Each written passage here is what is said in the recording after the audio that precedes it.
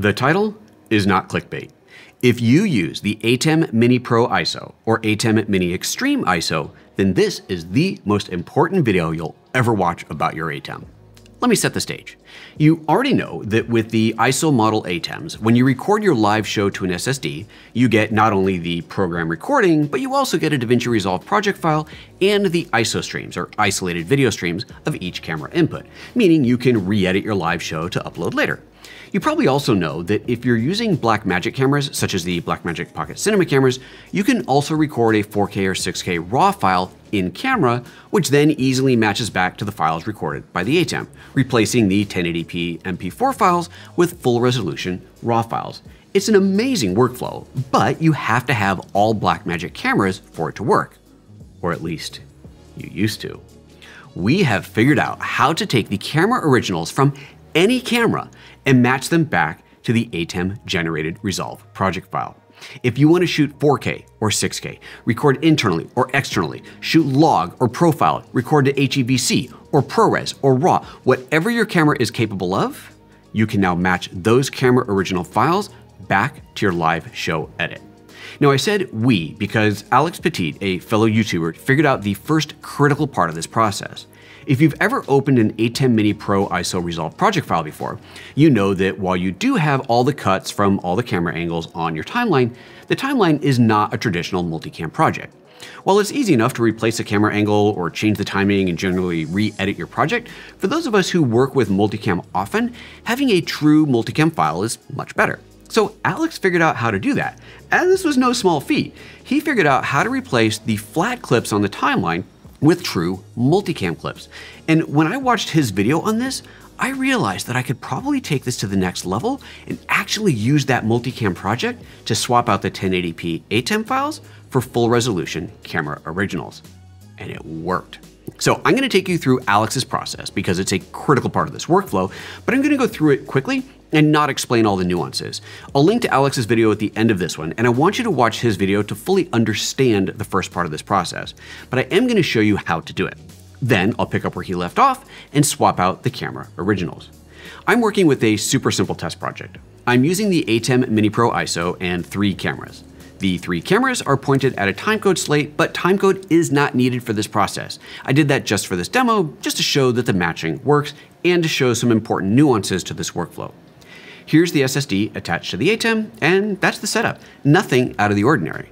I'll start recording in the ATEM, and then start recording in each camera. The order you start recording in does not matter at all. And even if you stopped and started recording multiple times in the cameras, this would still totally work. Because we're going to be manually syncing these clips, and don't worry, it's super easy, you'll want something at the beginning of the shot to easily sync to. That can be visual or audible. You can clap your hands or slam a book, or what I use is this little dog training clicker. This is a neat tip I picked up from a professional voiceover artist as an easy way to mark a very clear, very visible audio peak on the waveform. I'll click it a couple times in front of each camera to ensure that each camera has a very clear click on its audio track. Obviously unnecessary in this situation where the cameras are all next to each other, but if you had cameras spread around multiple locations, you're going to want to do this at each camera. Now, if you forget to or simply can't do this, this process will still work. It'll just be a bit harder to synchronize your clips. All right, that's it. Record in the ATEM, record in each camera, and ensure you have some kind of clear cue to sync to later. Now just switch your show like normal. I'll just jump between cameras 1 and 2 and 3, and add some dissolves in there, and yeah. All right, that's enough. After the show, copy the ATEM files and the camera original files to your computer, and we're ready to go. Here's the folder of files copied off of the ATEM. There's my audio source files, the Resolve project file, the program, and then the 4 ISO video files. Keep in mind it will record all 4 inputs even if you're not using them. Camera 4 here is just black.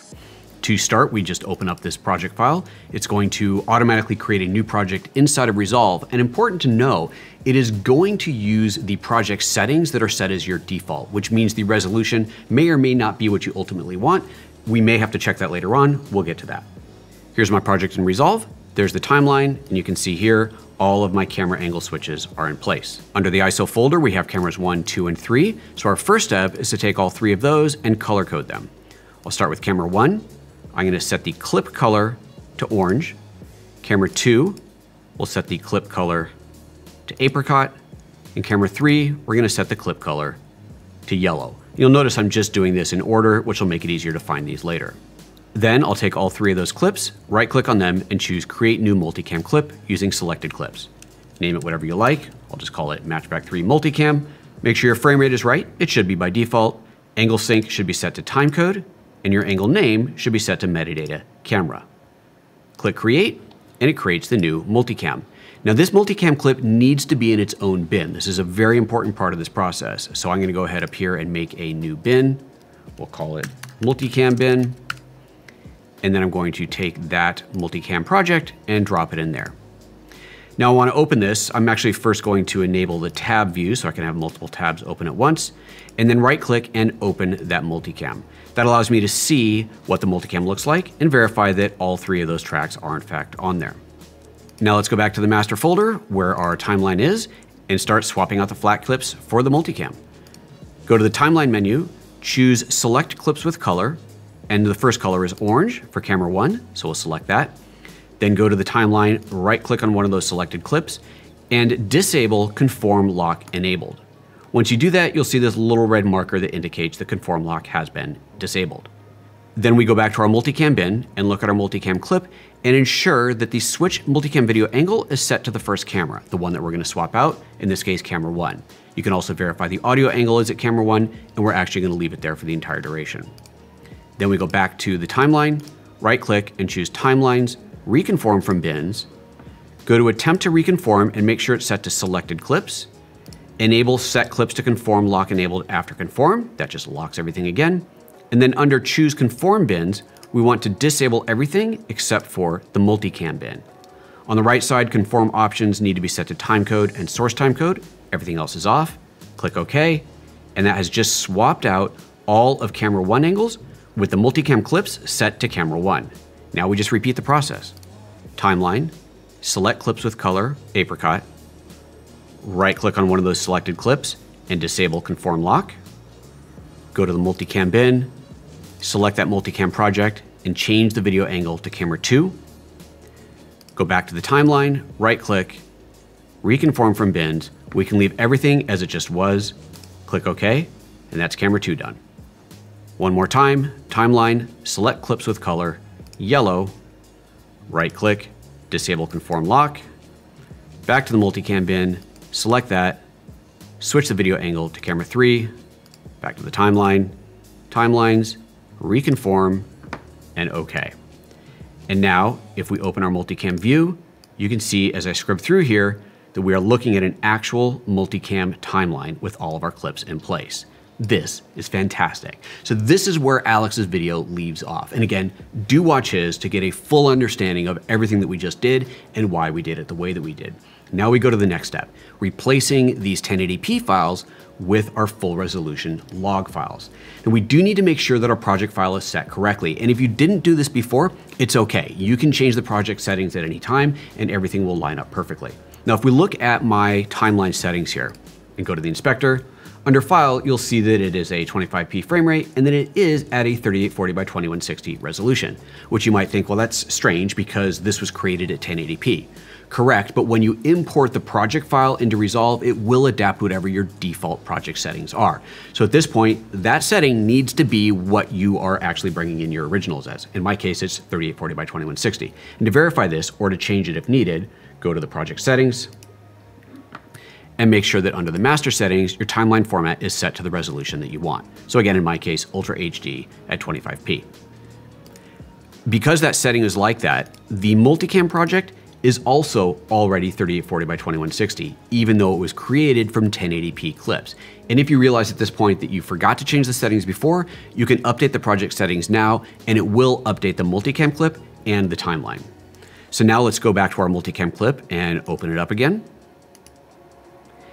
Now what we need to do is basically replace these 3 1080p clips with the 4K originals. Now there's a few ways you can go about doing this, but I think this is the safest way. The first thing I want to do is create a composite of each one of these. So select the first clip, camera 1, go to the clip menu and choose new compound clip. I'm just going to call it cam 1 comp. Okay?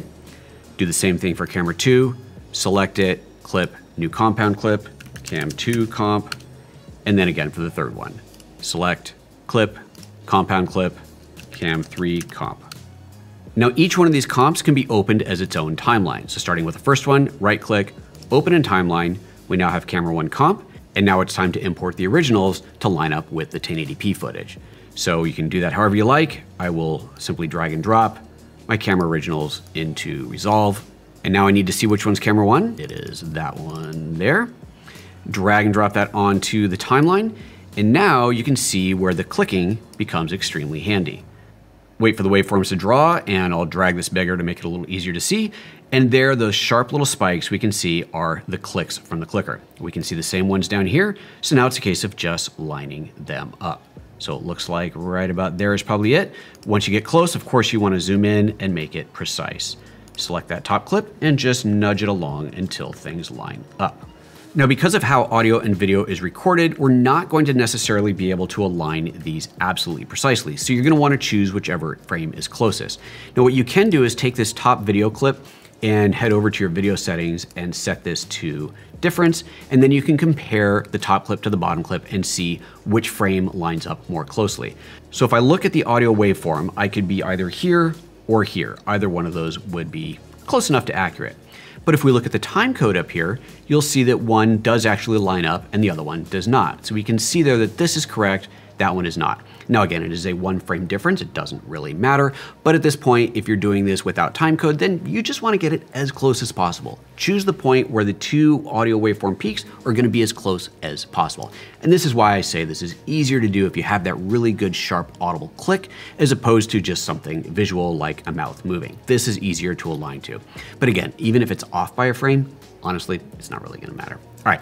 This clip is in place. Let's make sure we disable the difference mode. And I'm going to leave these in log just so that it's easier to see that this has actually worked at the end. You can see in here that the recorded clip in camera starts later than the recorded clip in the ATEM, and that's expected, right? That's what we'd expect to see because we started in the ATEM first. Now let's just continue this process. Back to the multicam, select the camera 2 comp, open that in timeline. There's camera 2, drag and drop that on, wait for the waveforms to draw, and we'll just slide that roughly into place and then zoom in closer and again, nudge that clip. Now make sure that you are nudging the top clip, the new one that you brought in, not the original one underneath, or you're gonna end up messing up the timing. Now, if you do accidentally move it, it started at the beginning of the clip, so you can just drag it back, but you do wanna make sure that that doesn't move. Now repeat that process for the rest of your camera angles, and then you can go back to the multicam, make sure that those all have the new footage, and then go back to the original timeline project, and there we have our full 4K log files of the 3 different multicam angles. That is fantastic. That's the process. Keep in mind, you could also use this to bring in high quality audio recorded in a 32-bit float recorder and sync to one of the camera angles. This workflow gives you the ultimate flexibility. So what do you think? Pretty great, right? Do you agree with me that this is the most important video on the ATEM you've seen? This opens up a whole new world for a lot of people. Using Blackmagic cameras obviously makes this process easier, but the reality is not everyone's using their cameras, and now it doesn't matter. Make sure you watch Alex's video next, and if you want to keep learning about the ATEM, here's a big playlist of all of my ATEM videos. Don't forget to subscribe for more of these. Thanks for watching, and see you in the next video.